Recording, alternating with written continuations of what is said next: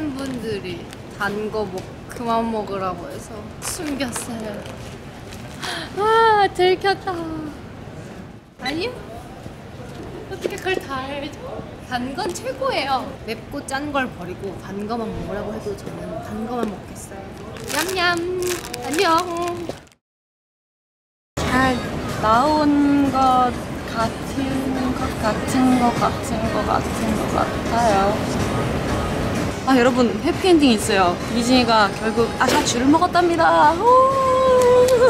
그래서 기분이 좋아졌어요. 앞에 봐. 그리고 마지막 발자국을 무슨 장군님처럼.